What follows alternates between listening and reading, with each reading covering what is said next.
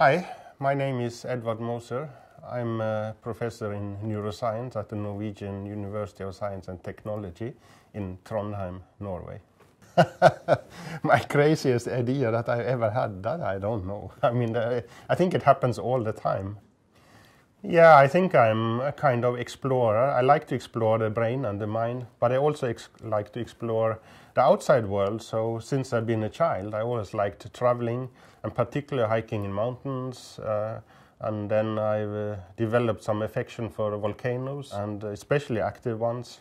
So there's some level of moderate risk. Yeah, I wanted to understand the brain, but the brain is really complicated.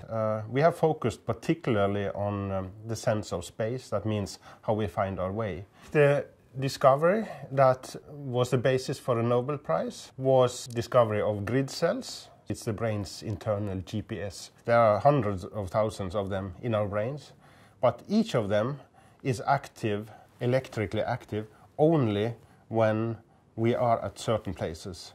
So this room here, then I have some cells that are active only when I'm here, other cells are active only when I'm over there, yet other cells are active only when I'm over there.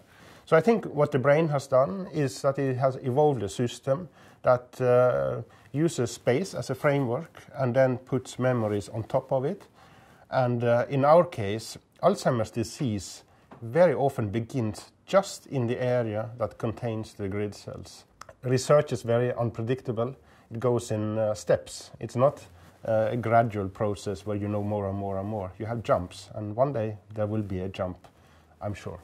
I think creativity is extremely important, and it's easy to be forgotten because we are now at a stage in science where we have so many technologies and people collect data and data and data, more and more data, but then don't have the ability or the opportunity to put it together. And sometimes it's not logical to put them together at all, but you do it. Without those ideas, which is the result of creativity, I don't think we get anywhere.